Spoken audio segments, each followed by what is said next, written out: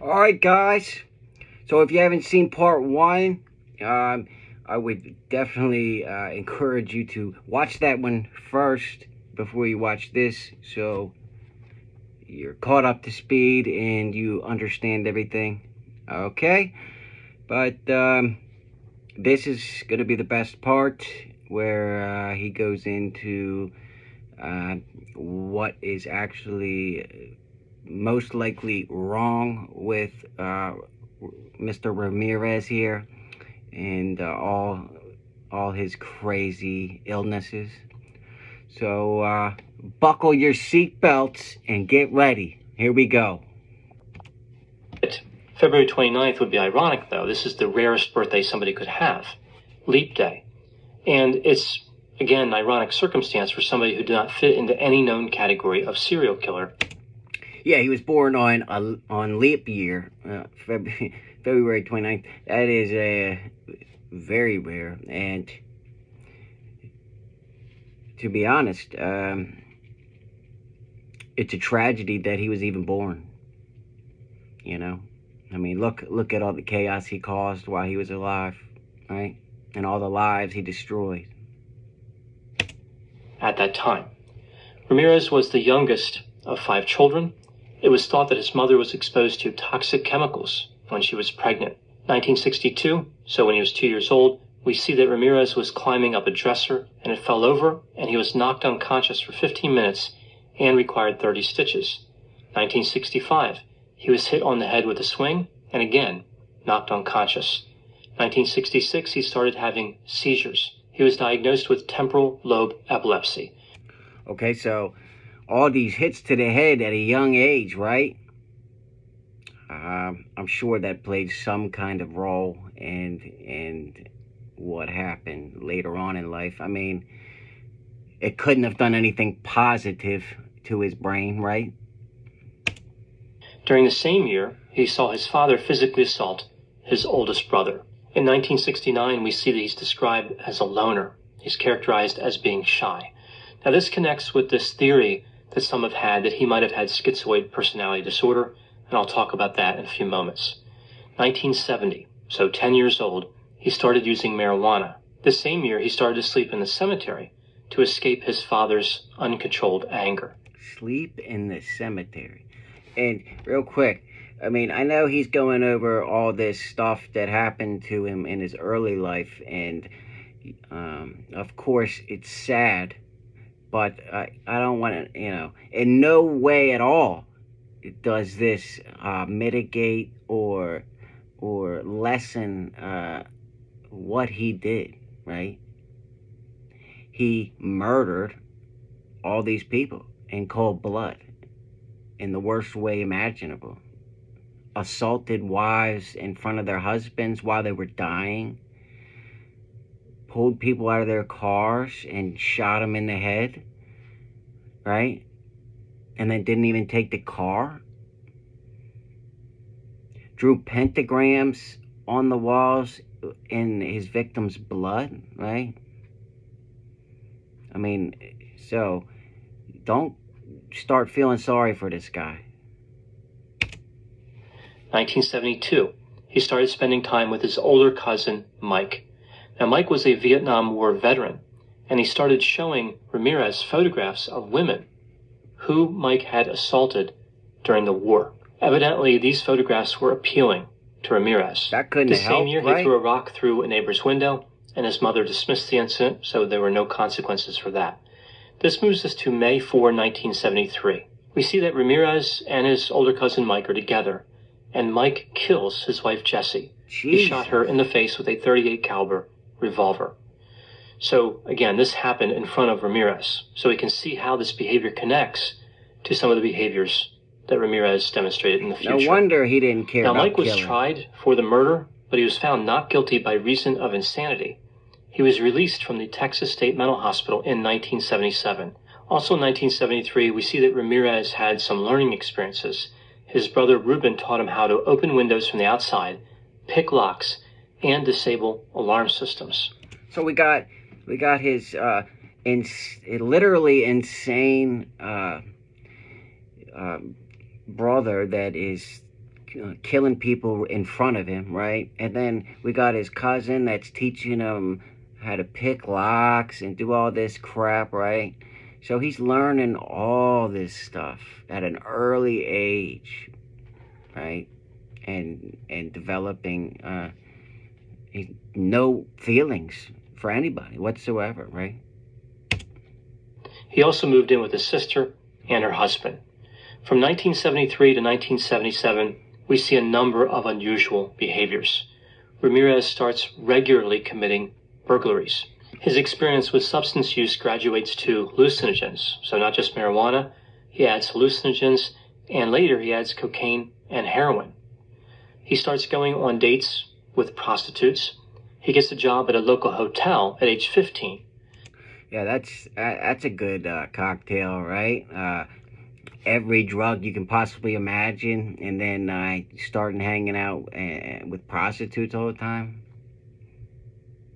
combined with everything else, right? Now, when he had this job, he entered a room and started assaulting a female guest. That woman's husband entered the room and severely beat Ramirez. The couple, of course, was from a different location. That's why they were staying in a hotel. Another head injury. And they injury. left, and they would not come back to testify against Ramirez. So we see a massive missed opportunity to stop his behavior. Now, he had some other crimes he had committed and was convicted of, so he was sent to a juvenile detention camp. Yeah, who knows what would have happened if they would have came back and testified against him for assaulting that guy's wife, right? He would have been put in jail. After being released from this camp, he skipped school and his grades dropped. He dropped out of high school at age 17. This brings us to 1977. As I mentioned, his older cousin Mike was released from the hospital this year. Mike and Ramirez resumed spending time together. By the time he was age 18, we see that Ramirez was worshiping Satan. From 1978 to 1984, Ramirez was arrested several times for auto theft, stealing other items, burglary, and possession. Worshiping In 1979, Satan. He gives up on personal hygiene altogether. In 1983, and that's what I was saying. He gives up on personal hygiene, right? So people could smell him from 10, 20 feet away, right? I mean, I saw on another video, and one of the survivors smelt something horrible, and then about a minute later, there's Ramirez. he tells a relative that Satan was protecting him, and of course after this we see he starts committing the murders. So now moving to his mental health and personality. Now the most obvious alignment when looking at Ramirez would be antisocial personality disorder. With this disorder we see 7 symptom criteria. Here we see repeated unlawful behaviors, consistent deceitfulness, impulsivity, aggression, a reckless disregard for safety, irresponsibility, and a lack of remorse. So only 3 symptoms are required for somebody to have a diagnosis of this disorder. So he's got 6 or 7, and only 3 are required for this disorder. Wow. We see here that all 7 symptoms appear to align with the behavior of Ramirez. Now, antisocial personality disorder has a strong relationship with factor 2 psychopathy. This is also called secondary psychopathy or sociopathy. The behavior of Ramirez appears to align with almost every characteristic of factor 2 psychopathy. This would include excitement seeking, a parasitic lifestyle, a lack of long-term goals, impulsivity and irresponsibility, poor behavioral controls, early behavioral problems, juvenile delinquency, and criminal versatility. So he was exceptionally versatile as a criminal. He would steal cars, sell substances, he committed murder, assault, burglary, theft. So he did everything. Everything illegal he was doing. A lot of different criminal capabilities. Now, the last characteristic of factor 2 psychopathy is a revocation of conditional release. I couldn't find any evidence that this happened, but it makes sense that this could have happened. Like, clearly, if he was released, like on probation or parole, it makes sense that he would have violated that. So that's why I said almost every characteristic from factor 2 psychopathy, because I can't verify the revocation of conditional release. Now, with Ramirez, there's also a significant... Yeah, well, do any of you guys think if he was put on probation or parole, he wouldn't, he would just all of a sudden not break any of the things that he's been doing his whole life, right? Not break any laws, right? Not do any drugs, because you can't do any kind of drugs when you're on probation or parole, right? Hello, I don't think so. Overlap with factor 1 psychopathy, primary psychopathy. We see a lack of remorse or guilt, shallow affect, being callous, so having a lack of empathy, a failure to accept responsibility, pathological lying, and grandiosity. The only two that don't seem to fit here would be superficial charm and being manipulative. Both of those really have some subtlety aspect to them, and we see that Ramirez was not subtle. And this is the main reason why I chose Dr. Grande, his video on Richard Ramirez, to react to, because of his knowledge of all these things that are going on with his brain, so we can better understand why he's doing all this crap, or did all this, right? Either way, the alignment with both types of psychopathy appears to be pronounced. This is why sometimes Ramirez is thought of as a pure psychopath, because he has almost all of the characteristics from both types of psychopathy. So this brings me to narcissistic personality disorder. Many have suspected that Ramirez was narcissistic. Well, because he has so many characteristics of psychopathy, we would expect him to be narcissistic. But if we look at the official personality disorder, we see okay alignment, but not perfect alignment. So looking at the symptoms that align, we see grandiosity, believing oneself to be special or unique, requiring excessive admiration. This was more after he was already in prison. A sense of entitlement and lacking empathy. The criteria... Right. Of course he lacks empathy, right? If you can just murder and assault people while they're looking you right in the eyes and begging for you to stop, right? You have no heart, you have no empathy at all, and you don't care whatsoever. That is the scariest type of person on earth, right? I mean, even Jeffrey Dahmer, right? He had love for his grandmother, right? That's just why Ramirez is the scariest person that I've researched, in my opinion. That he doesn't really seem to align with would be the fantasies of success and power. He may have had those, but it's not clear. Being manipulative, as I talked about before, it's psychopathy. We see that envy is a characteristic. This one isn't clear, and being arrogant isn't clear. A case could be made for an alignment with NPD. Again, the symptoms were more prevalent after his arrest, but a much better case could be made for antisocial personality disorder and NPD, narcissistic personality disorder, in case anybody was wondering. Psychopathy. I've also seen this argument that Ramirez had schizoid personality features or the disorder. I talked about this before. Let's take a look at that. Schizoid personality disorder is a cluster A personality disorder. It's in the odd eccentric cluster. And we see that there are 7 symptom criteria. So let's see how the behavior of Ramirez may or may not align with these symptoms.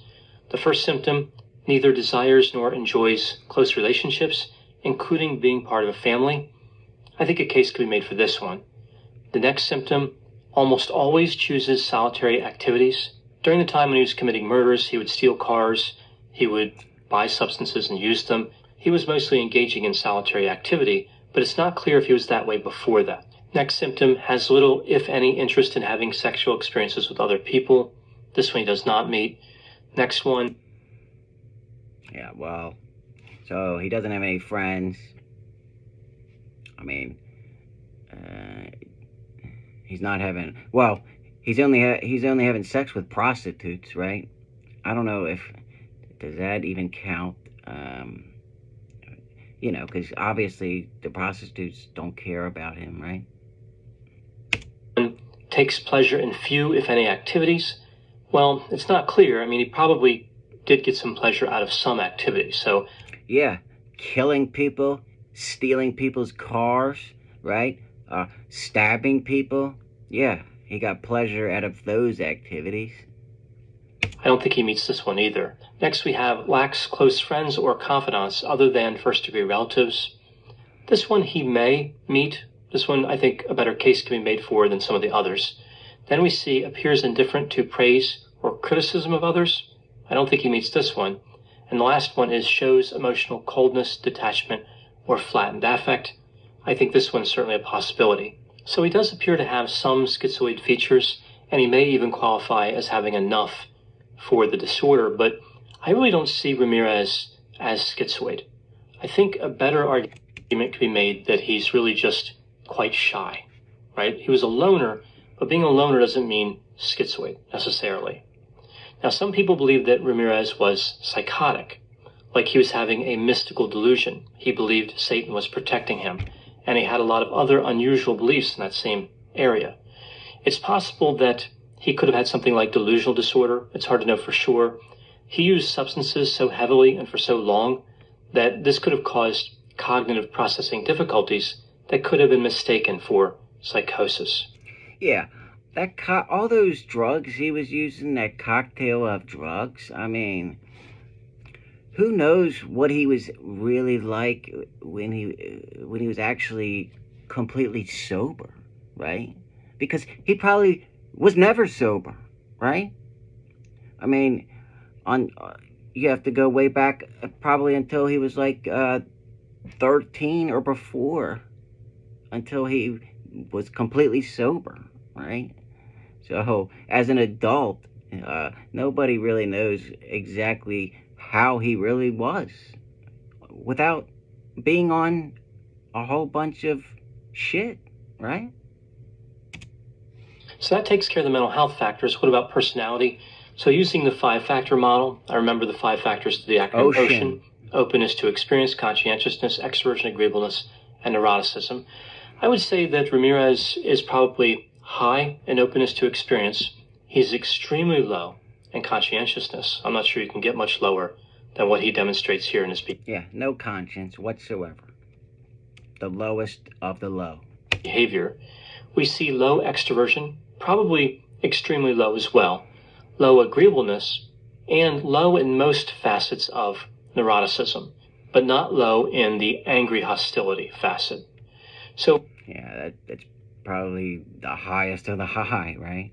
What makes Ramirez unusual, right? He's clearly different than a lot of other serial killers. What really stands out here? Well, as I mentioned before, there really wasn't a serial killer category that fit Ramirez when he was arrested. Mostly, he's labeled as a disorganized thrill killer who is also sadistic. When I listed all those offenses in the timeline, we see that he had contact with 14 victims that he did not kill, and likely had contact with many other victims as well, and he did not kill them. Now, he certainly tried to kill some of them, but with other victims, he let them live, even though he had a clear opportunity to kill them. So that's quite different than most serial killers. I wonder why that is, right? Why do you guys think he didn't kill at least 14 people that he knew and was around, but didn't kill them, right? I don't really have an answer to that. I guess only Richard knows that, and he's dead, so. We see that Ramirez was particularly brutal. The judge that sentenced him to death said that his actions demonstrated cruelty, callousness, and viciousness beyond any human understanding. Yeah, like I said, the worst I've ever seen. The damage that Ramirez caused cannot be measured by only the murders. His assaults also caused tremendous suffering. Many of the victims developed post-traumatic stress disorder or symptoms of that disorder. That's what I was saying in the first video. I mean, the survivors of this, I mean, the rest of their lives, they're going to be haunted from what Ramirez did to them. I mean, it's just so sad. Only the murders.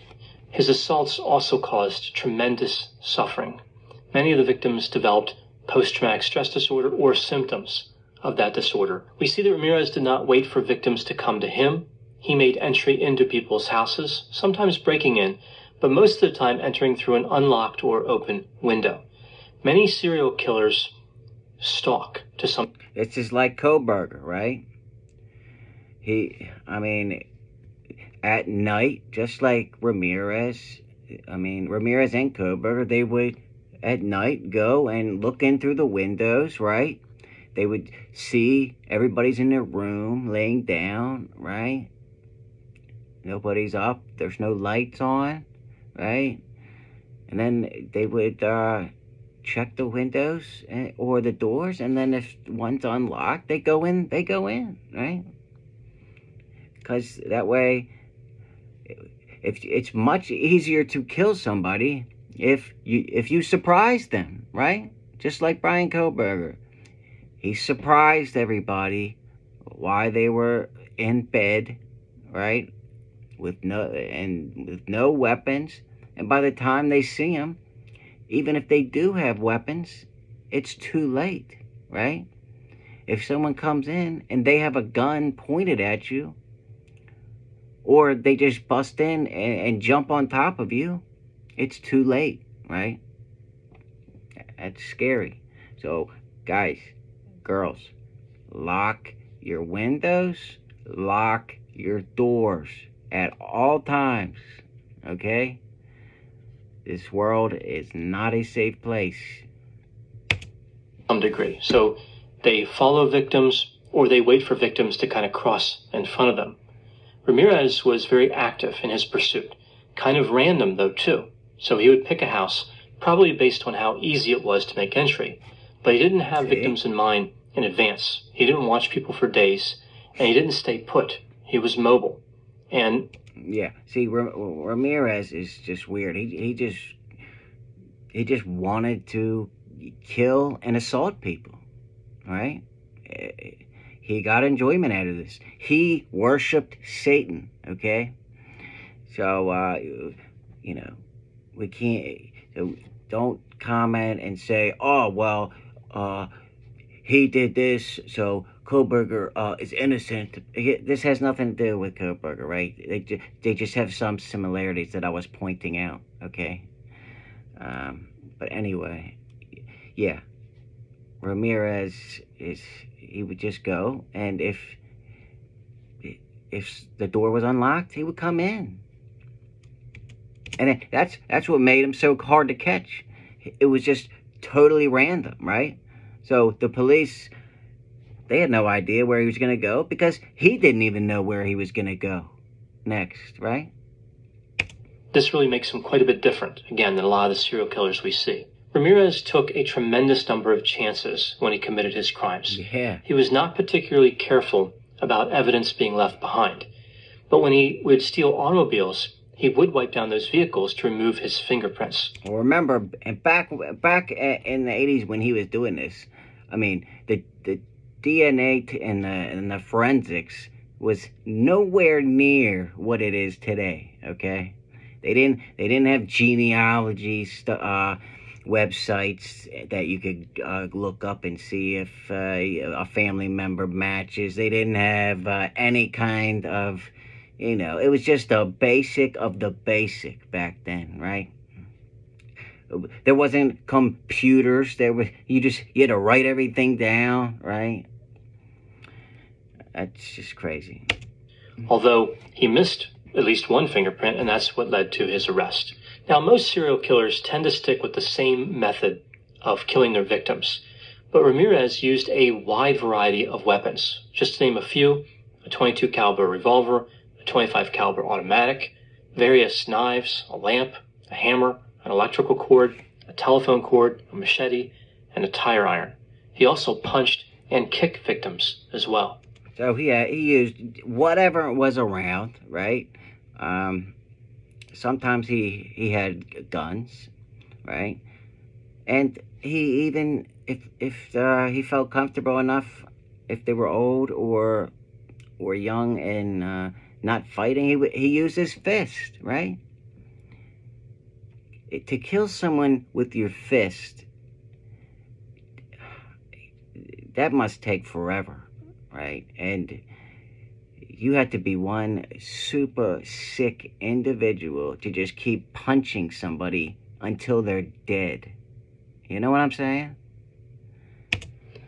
He did not seem to have an age preference for his victims. This is also a bit unusual. Typically, serial killers do have a range that they're looking for. We see that stealing cash, jewelry, and other valuables was important to Ramirez. He used this money to fuel his substance use habit. We see Ramirez would commit murders one after the other, and often commit more than one in the same morning. And remember, he was doing burglaries, and his cousin was teaching him how to pick locks and do burglaries way before he started murdering people. So he was comfortable already just going in houses and stealing stuff because he had to, or he would get sick because he needed the drugs, right? So not just more than one homicide, but more than one location. So we see a lot of energy and a lot of rage here. The last unusual characteristic of Ramirez that I'll cover here is that he actually lived through this crime spree. He was sneaking in or breaking into people's homes. It was common knowledge that he was on the loose. We saw that gun sales increased dramatically during the time when he was active, and yet many people left their windows unlocked or open, and no one was able to engage him with a loaded firearm during the commission of his crimes. Yeah, remember in the first video, somebody had a shotgun, but it wasn't loaded. So she could have stopped a lot of these killings if her gun was loaded.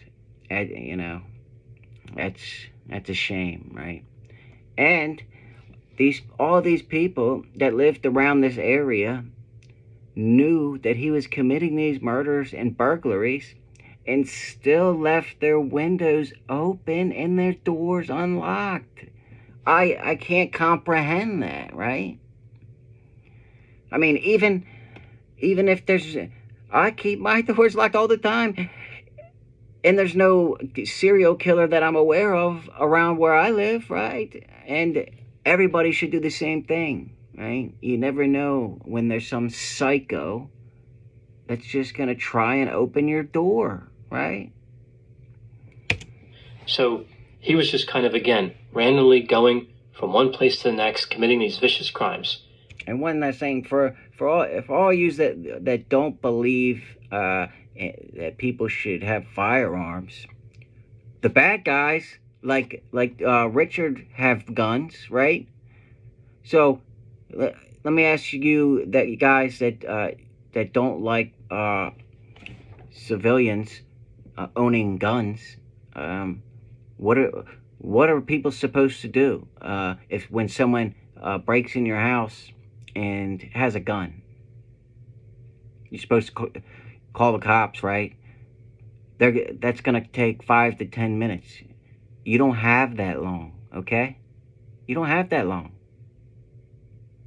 So you guys, those of you that don't believe people that should have or own guns, I want you to comment below and tell me, what are you supposed to do in that situation when someone breaks into your house and has a gun?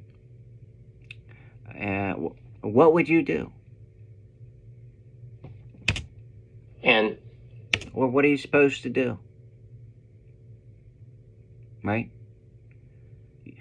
If you're in your bedroom, you can't run anywhere if he's standing right in the door with a gun, right? So what are you supposed to do? There was not one occasion that somebody was able to stop him. What's interesting about... I'll tell you one thing. I mean, nobody's taken my life with a gun without a fight, right? Without me firing back, right? I mean, come on. The way he committed the crimes was, for the most part, he would make entry into the house and then survey the situation. So he'd walk from room to room. He would try to see everyone who was in the house, like if there was any children in the house or whoever else might be there, he wanted to know that before he started his attack. So if people had like alarm systems or a dog or something like that, they may have detected his presence and they could have engaged him if they had a weapon. Now, if I had to guess, though, I would say that Ramirez actively avoided houses with alarm systems and dogs, and this might explain why nobody was able to engage him and stop him. So bringing everything together, what do I think happened with Ramirez? How did he become this way? Well, he was exposed to a number of negative elements. And I know this happens to a lot of people, but with Ramirez, what really stands out is just how young he was when these factors started influencing him. We see toxic chemicals in utero, the concussions at age 2 and age 5, using marijuana at age 10, the disturbing photographs and stories from his older cousin Mike at age 12, witnessing a homicide at age 13. It seems like he just didn't have a chance. If one factor didn't cause trouble for him, another factor would have. And on top of all this, of course, we see the substance use just added fuel to the fire, and that behavior escalated quite dramatically through his criminal career. But none of that excuses or mitigates anything that he's done, okay? There is hundreds of thousands, if not millions of people that have gone through similar experiences, and we're not talking about them, right? They haven't murdered or assaulted people like this, right? So, you know, yeah, it's a sad case, but he did what he did, you know?